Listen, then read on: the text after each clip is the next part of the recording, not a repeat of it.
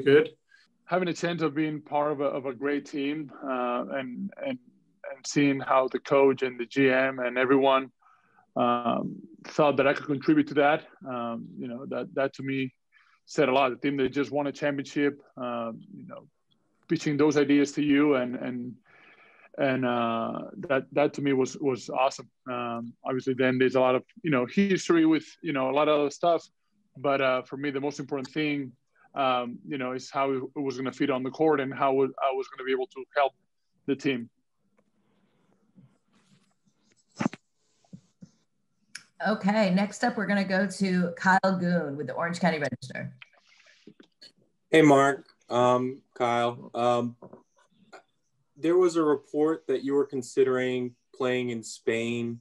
Obviously, that's your home, and you've had this long history of playing for the Spanish national team. How close were you to actually making that decision, and what about the Lakers kind of pulled you back to the NBA and kept your career going here? That was not accurate at all. I think someone, made that assumption just because I'm not very, very out there and communicate a lot of things.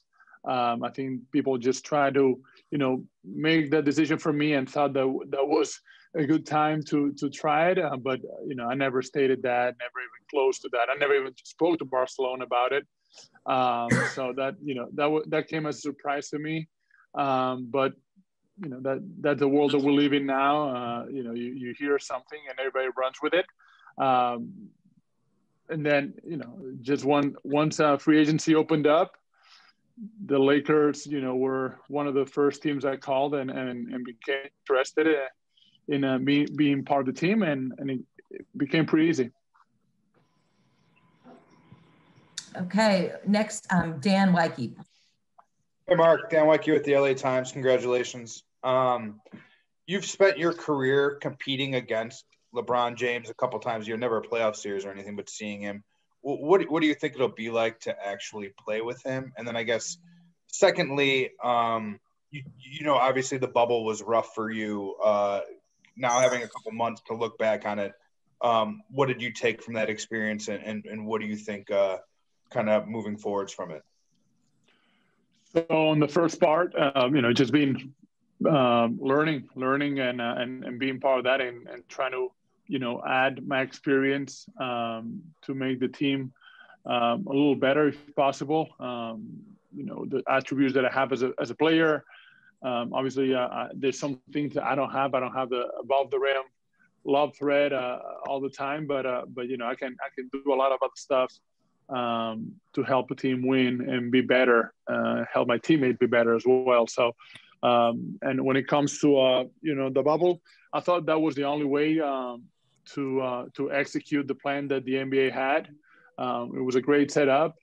It didn't work great for me personally, mainly also because we win as a team, and I didn't perform at the level that I wish that I did, but I prepare myself to do that, and sometimes it just doesn't work out the way you want it. I hope we don't have to go through that again. That would not be good news for us, or on a bigger picture of the world. Okay, Dave McMenamin, please. Hey, Mark. Dave McMenamin with ESPN. Good to see you. You mentioned that you were the one who called the Lakers. I just wanted to see if you could give us a little bit of insight into that process, when you called, if it was Friday, who you spoke to express your interest, and then just any comment on the fact that you're joining the franchise where your brother really made his name in the NBA. So no, I was not the first one to call. They actually called first. They were the first ones, one of the first franchises, if not the first one, to call me. But that, to me, that's not relevant. Who did it first? It's not that important. And then, what it mean to me to be a part of the Lakers? You said, or just the fact that the Powell won the 2 championships here in LA, and obviously you were drafted by the Lakers, and just to join. I think there's a bunch of cool backstories. Before me joining the Lakers, being drafted, a while ago by the team. That was short, but it was kind of cool. And then obviously watch Spal through all his years here and grow as a player and grow as a man in LA. Actually, I had a chance to be in both playoff series. The one that they lost in Boston and then the one that they won in the Staples. I was there too. So got to live up close. A lot of people that are around the team that, well, you guys know, but probably the big public doesn't know, and so how they interacted and how much they care about the players, how great they took care of them. So all those things are awesome, and I think they're a role model for a lot of teams in the NBA. Thanks. Yep. Okay, Bill Oram, please. Hey, Mark. Welcome, Bill Oram. I cover the team for The Athletic. Last year the Lakers had one of the top defenses in the league with these, two high-flying kind of rim protectors at center in JaVale and Dwight. I'm curious, at this stage in your career, different kind of defender. What do you see the way this team has been built? What kind of defense you guys can have, and maybe what have some of your conversations with Frank, if you've had the opportunity to have those yet, have sort of shown you about? Sorry, screaming baby. Shown you about what this defense could look like. Obviously. I try to get to places before I have to jump in the air, because my time that I'm going to spend in the air is not very long. But I try to use my instincts and my knowledge of the game and the way that I studied to get there before the offense gets there. So use a lot of communication as a center. You're behind them. I think communication builds trust. And it solves problems. Whenever we see an issue, I know we're going to have that great communication. We're all going to be in the same page, because at the end of the day, you need defense to win games. I think the whole team is a defensive-minded team. Frank is a defensive-minded coach. But everybody, as you can, once you start studying, I'm sure you guys have, how the playoff went. They're very open-minded. They're not afraid. They're creative, and I think that's a great sign, because that means that everybody has a lot of capabilities and ways of doing different things. So it's great to see. Okay, next up, Melissa Rowland.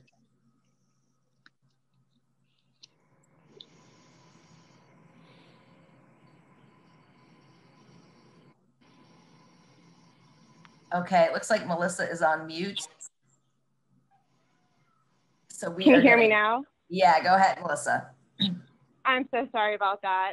Just kind of a follow-up to Dave's question. I'm curious, when Powell found out that you were coming to the Lakers, what was his reaction? And obviously playing for the Lakers is, very unique. Did he give you any advice going forward about playing in LA and playing alongside, playing with this organization?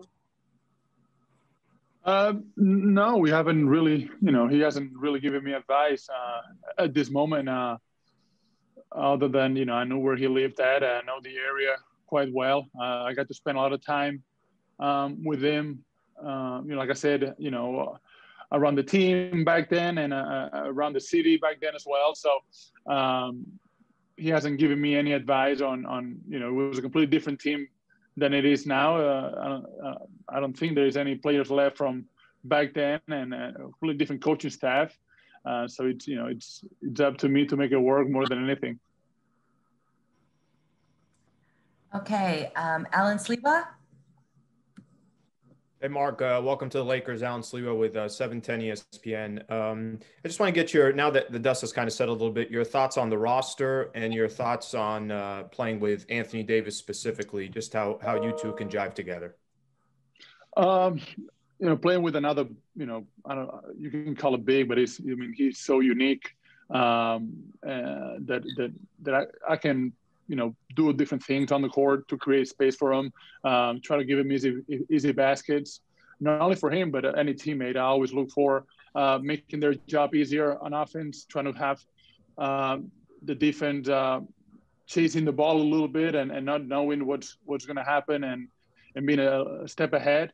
Obviously, you have, a point guard that is unique as well, LeBron, and kind of understand how we can work as a team, and everybody else too. Like, to me, just obviously those two guys are unique and kind of the head of the team, but then the rest of the group, we all have to work as a unit as well, and everything has to be on the same page. So it's going to be fun. I can't wait to start working with the team and understand everybody's tendencies and what they like to work at and operate on the floor. Obviously, I know the tendencies from playing against, but at the same time, putting that into their comments and seeing one-on-one what they like to do and seeing it firsthand, it's I think it's going to be pretty awesome. It's a great challenge for me.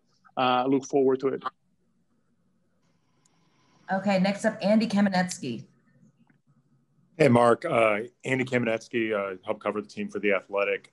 You're known as one of the best passing big men in the league, and LeBron's obviously one of the best passers ever.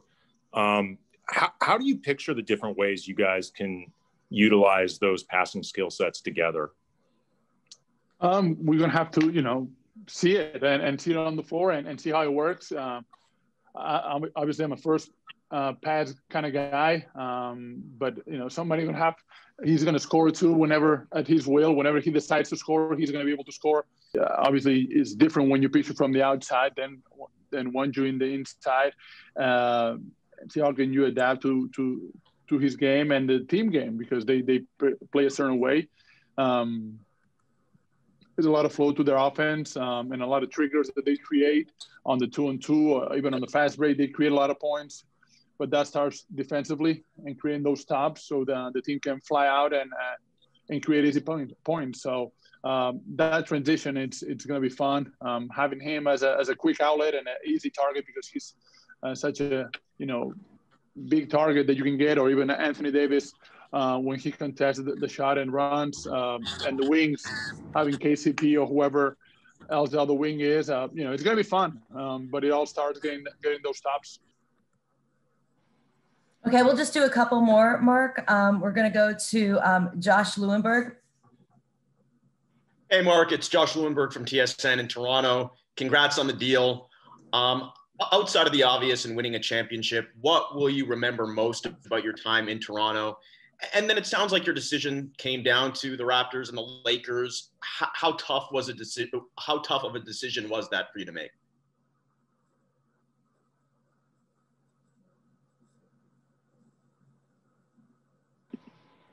Can you hear me? Yeah. Hi, Josh. Hey, Mark. Hi. So it was tough. It was very hard. The first